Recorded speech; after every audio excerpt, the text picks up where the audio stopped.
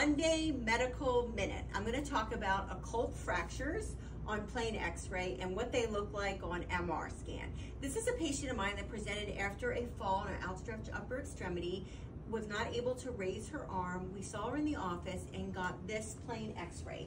This is the AP view of her shoulder.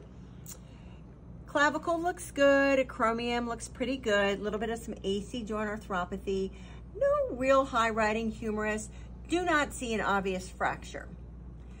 I then ordered an MRI scan of that shoulder, and let me show you what I found. This is the coronal view T2 images, and you can see there is an extensive comminuted fracture line through this area.